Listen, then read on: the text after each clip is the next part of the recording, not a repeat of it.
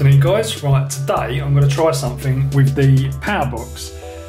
Kenneth, who made the power box, has actually sent me some firmware which allows you to show the individual cell voltages of the Twizy. So what we're going to do is test that out. So I've got to upload the firmware first of all, and what you've got to do is use like a bit of Windows software which is made for the Arduino, and it's called Xloader. So you can see it here. All you've got to do is just connect the power box by USB to the computer, and then hopefully hit upload.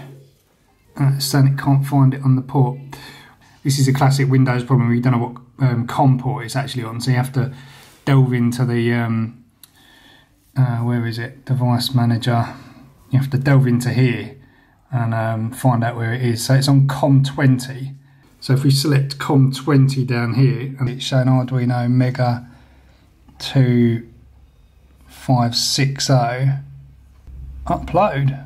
Well, I don't know if you can see this down here, but because it's a virtual machine and all the resolution's a bit dodgy, but it basically says it's updated now, so we can attempt to plug this back into the car, re-plug it in, just to see if the firmware's actually changed here. 1.90, there it is. So it's done it. Yes, we got snow again, guys. Again, can't believe it. Yeah, still need to do a review on these Twi-Rain windows actually, but just haven't got around to it yet. Really like this mount for this power box. It's only a Samsung, I don't even know what phone it's for, but it was recommended on EV owners forum. Right, let's plug this in. I should have done that first actually. Right, let's see what's different about this then. So going to here, set up info menu, battery info, could it be under there? Battery health, next B, available power. Oh, 12 volt batteries on there as well. He's put the 12 volt battery voltage on there, which is useful. Ah, this is what you want. Look at this. Cell 1, cell 2, cell 3. So here's all the cell voltages, guys. So first 6 cells, the next 6 cells, and the next, and the next 2 cells as well. Look at that. Down to 3 decimal places as well, which is really neat. Right, so let's go back here. Go back.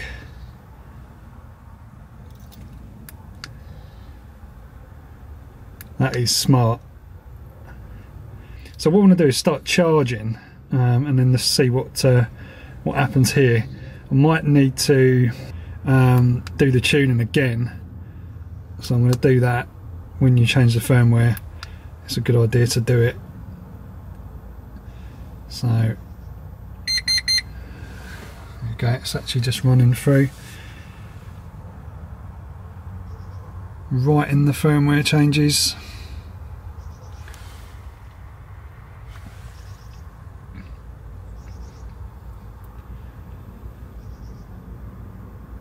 Tune is completed. So turn it all off. Just turn this off as well. Turn that back on. Turn the ignition back on. Right, now I wonder if you can see this. I wonder if you can see those cell voltages whilst you're charging. Let's just turn everything off. Plug in my nice frosty charger.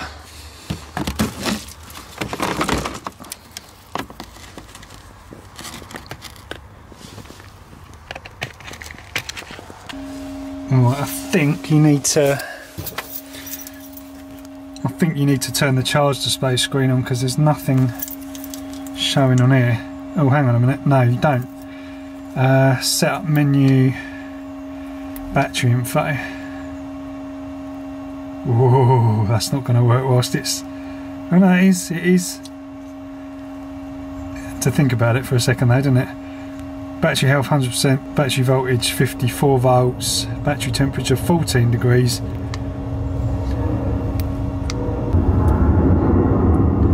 It did say this was beta firmware, so we're going to have to, I think it must be slow because it's trying to communicate with I don't know, the BMS must be communicating as well at the same time with the battery, so it's probably having trouble getting its message through or something. I don't know. Everything seems very, very slow to respond. That was worrying for a second. Right, okay, so I'll just leave it on this page and then we can see what happens. Right, well it's working, it is working. I think it just probably needs, you know, just refining a little bit, but everything's working there. There goes a plane. Right, so what I'm going to do, guys, I'm just going to leave the car to charge and then come back in a little while and we'll see what these voltages are saying. I'm pretty sure that that this charge is up to 4.06, I think it is. It looks like this might just be doing. Oh no, it should do. I thought it was doing it in 0.5. It might be rounding it on that last one to 5. I've not seen anything other than a 5 or a 0. See, that one just clicked up to 5 there. So I've not seen anything other than that. So I reckon it's rounding that very last one. But these first two will probably show the exact numbers. So we'll see what it charges up to, guys. All interesting stuff, isn't it? Right, it's still charging, guys. Let's see what we're up to now. Well, this is interesting. 90% and 4.12. So it's actually a lot higher than I was told. I thought it was 4.06 was what it charged to, but look, 4.12, and it's still got 10% to go. So, right, a few minutes later, 96%, 4.13. I know I'm being over paranoid, but I was just sitting on the sofa and I was just thinking, oh no, what if something's interfering with this now? And it's like, as I was just rudely interrupted by a plane, they've taken off this way. They've been taking this off this way for like 2 weeks now. Coming up for 2 weeks. I don't know what's going on. Usually it's the other way. I don't know. Anyway, yeah, I was just sitting on the sofa thinking, oh no, what if it's gonna do something and overcharge them? So I just ran out here to have a look. But it's on 96% now, and it's 4.13. Everything's on 4.13 volts. So we'll just have to see what happens when there's most likely it's going to stop in a minute. Right, so charging's finished. This display is still on, which is a bit concerning. That shouldn't be still on, but might have something to do with the key being in, but it's not turned on. Okay, so we're basically 4.135 every single cell. So if we check, so let's try and check the other cells as well. 4.13. That is a bit concerning. Why are those two at 3.88? This ain't good. Right, something weird's happened, guys. I've just turned the ignition on and those cell voltages have kind of changed now. So there's something really strange. Must be just a glitch in this Powerbox software, because they're all showing 4.12. That page is alright. 4.12. As I was saying, there's nothing different about this 5. It's either 5 or 0, so it obviously rounds them to that. There's no, so they see those two just flip onto 5 there. It's interesting that it's changing now. It's saying that it's charging as well, but all I've done is just turn the ignition key. I still need to work out how this works, but 4.125, 4.12, 4.12. Interesting stuff though. It's gone back to the main screen now and it's saying 5 amps is going in. So we're obviously right at the end of the charge. I don't know why it had stopped before, but interesting. Motor 49 degrees. That doesn't seem right either. Cool. It's lovely and warm in here. 14 degrees in here. It's 14 degrees. 3.5 degrees. Well, -3 outside actually. That's a minus. Properly cold outside, but it felt so warm when I just walked in. And it's only this little 500 watt heater. That's not running off the system. It's not running off the Powerwall at the moment, because that's obviously just going to, you know, kill the pack really quickly. That's the next challenge, to actually get this to be able to run off there. But I can't I haven't got enough panels to keep that running. So if I'm in here for like an hour or something, I can probably get away with it because it doesn't draw continuously 500 watts.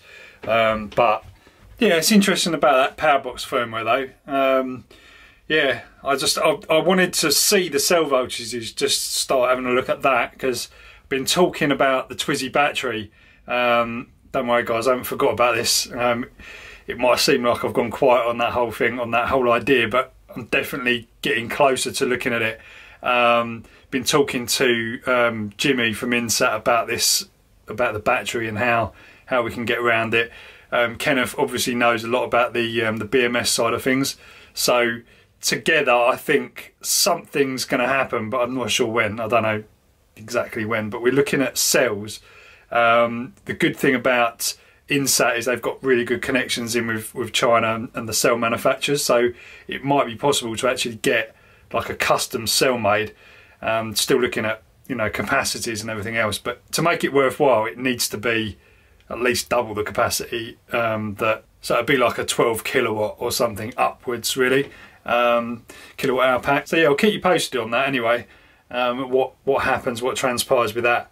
Meanwhile, as usual with all these things, I've been looking on how to improve this system, and yeah, that should be quite interesting as well, so there's more videos to come on that. And the e-bike as well, you've seen like one of the last videos, that's kind of running. Still haven't got the battery back from that, but resolved most of the problems with that as well, so that's okay. Anyway guys, hope you've enjoyed this this little one, and I'll catch you in the next video. Right, just a quick one before I go in. 4.13 he's finished up at 100%, each cell's 4.13, so there you go.